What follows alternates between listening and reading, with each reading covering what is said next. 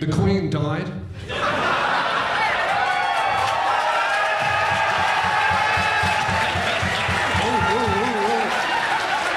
Last year, Prince Philip died during my set. You think I was going to stop at the Queen?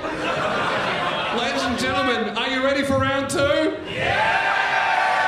First Prince Philip, now the Queen. That's 2 royals in a row I've killed. That's almost a kill streak. If I can get one more, I'll unlock a UAV. You know, I think it's a little bit selfish of her to die. She died early this morning. Couldn't wait 12 hours? Come on. I've got tickets to sell.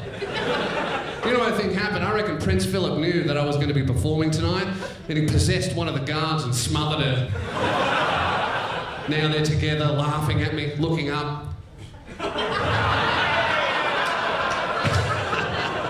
Alright, there's a lot of good things about the Queen. She's an excellent multitasker. For example, she was an amazing husband to Prince Philip, but she was an even better cousin. I thought it was quite sad seeing all of her family, like, travel over to see her. Even Prince Andrew flew all the way to see the Queen on her deathbed. That's the first time he's ever travelled to see a girl in bed older than 12.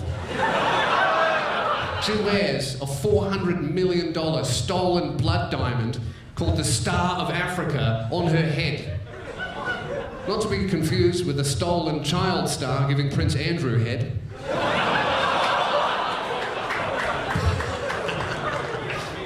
You know, a lot of people, they think she's this sweet old lady. You know, she was sweet, she liked horses. Didn't like black people though, did she? It's true. The Queen didn't allow black people to work for the palace until 1960. Isn't that a little bit strange for a family that had spent hundreds of years forcing black people to work for them? Don't worry, it has gotten better though. Now, members of the royal family are allowed to have black staff. They're just not allowed to have a black wife. Well, sorry, too dark? That's what the Queen said about Meghan Markle. Dude, the last time I did this, I got in so much fucking trouble. Dude, I have never in my life received so many death threats from so many people so close to death themselves. I was getting death threats from names I'd only ever seen on tombstones. Get a message from someone like Ethel. I'm coming to get you. Bitch, COVID's gonna get you first. I could take you out with an exhale. You're done.